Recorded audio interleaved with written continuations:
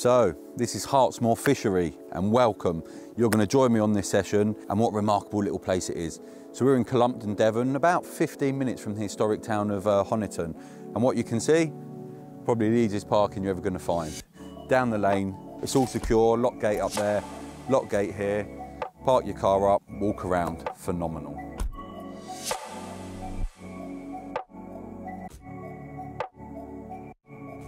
What I love about this place is the history. It's very rich in it. The complex itself has stood for about 40 years. This lake, which is John's Lake, there's 4 lakes on site, but John's Lake's bookable on catch, and it's been syndicate for 35 years. I moved down to Devon about 3 odd years ago, and I'd done my research where I wanted to fish, and this kept cropping up, but I couldn't manage to get my foot in the door. It was a bit too far, so I didn't want to chase it too much. It's about an hour from me, and I weren't really sure what I was doing, but now it's on catch, I've come here, and I'm very glad I did. So this swim here is sort of the second swim as you come in via the gate, and this is where I actually set up and fish. And the reason I fish for that is because on arrival, there was 2 anglers fishing over there. This was quiet and there was a lot of fish showing. So fish-wise, there's about 120 fish and they go up to 32 pounds in weight. And as I said before, there's a lot of history of this place with the fish, and there are some of the older ones present, and they're incredibly marked, beautifully scaled fish, and there are some nice long lean commons to go at as well. But also to back that up, Rory and Paul put in a lot of work, a lot of hard effort, and their fish coming through are phenomenal. They've been stocked in from sort of probably low doubles onwards, and they're really thriving, and they're sort of pushing them older fish to have a second wind, put some weight on, and actually start moving about eating. You can drop on fish here, catch them, you can catch them in the edge, catch them on traditional methods out sort of more in the middle, but also surface fishing, I've been told it is phenomenal for that. When I come, and like today, it was very overcast, there was a lot of rain as well, so it wasn't fantastic for that type of fishing. However, Pete and myself did catch them, Rory had a couple, he only joined us for that night as well. But yeah, there's a lot to go at in there.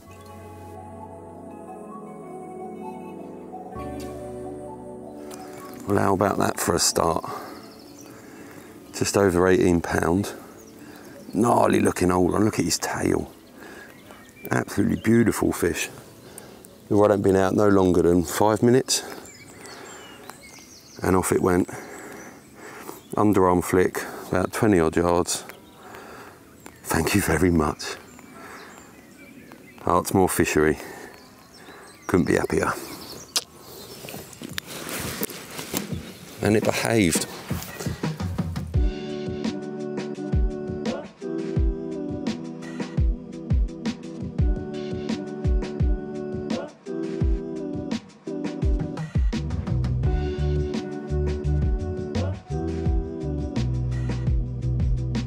Second bite from Hartsmoor. Built like a torpedo he is. Beautiful. As you might be able to tell, the bank you come in immediately from the car park is quite a high bank, and I really like that because it gives you a great vantage point. When I arrived on my last session, I was able to actively get up here, look for fish, and it was fantastic. What sort of bubbles, what sort of shadows passing, it was really good for that. The swims on this side, I believe there's 3, if I'm right in thinking that, and they're sunken in, so you are straight down to water level. You almost feel like a little hobbit tucked away there. It's got a really nice feel. You're protected away from the elements of the wind. Or if you're like me, you probably feel like a little Teletubby in a hole, to be honest.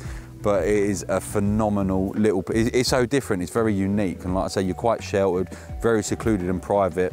And from each swim, you have a real good vantage point and sort of view of the lake. But this high bank is a fantastic place. You ain't got to get up trees and do any of that dangerous work. You can just come, scour the banks, back and forth and go. There's 9 swims, but only 7 anglers at one time, so that does allow you the chance to move. Now, like I said, it's about 2.5 acres in size. The furthest left-hand side, there is a little island, which obviously does attract fish, and they do get round there, especially sort of when the sun's out. But there's 2 or 3, I believe, outlets along the lake.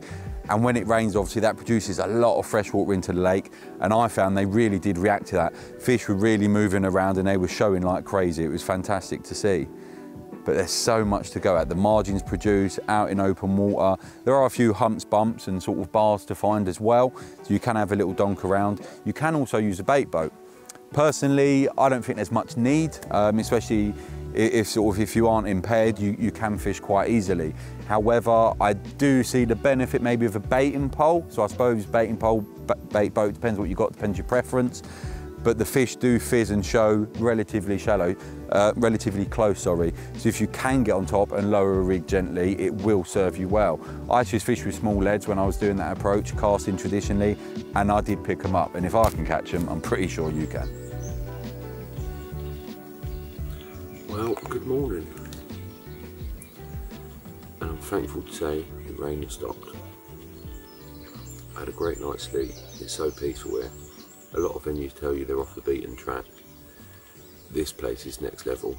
You don't hear car noise, you don't hear nothing. If you're lucky, you hear the odd plane, which tells you civilization's still ticking by. Other than that, birds and carp boshing. There ain't been as many boshes this morning yet, but there has been a few bubblers and fizzers coming up. And the best wake up call I had was about 5:30 this morning. Middle rod, which was out in open water, 7 and a bit wraps. I think I'm off the back of the bar after speaking to Rory.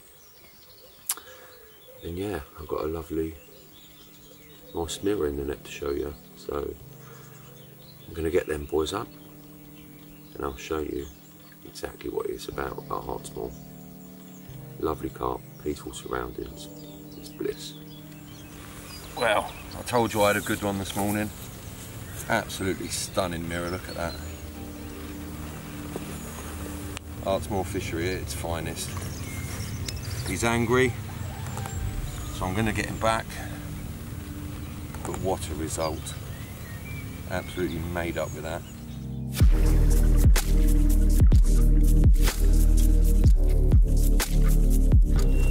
Oh, come on you.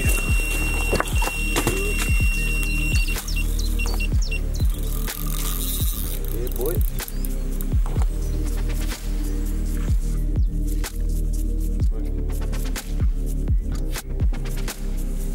Wow.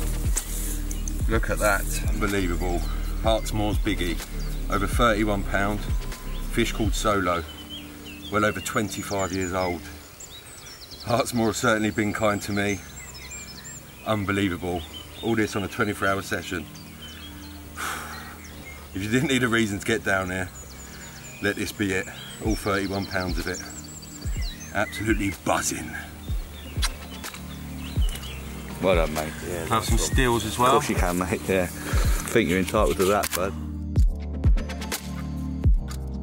For me, I think for anglers turning up first and foremost, a couple of tips I'd give, like any venue really, you do want to walk it, you do want to have a look. It is watercraft booking, so once you book your ticket, you can do the lap and then decide where to set up, so that's not a problem. But as you can see, the water is quite coloured, especially after rain, and we have had quite a bit of heavy sort of thunder rain in the last couple of nights. And the stinky baits for me, every session I fish, generally they're 24, 48 hours. Venues I haven't fished before, so I like a nice stinky bait.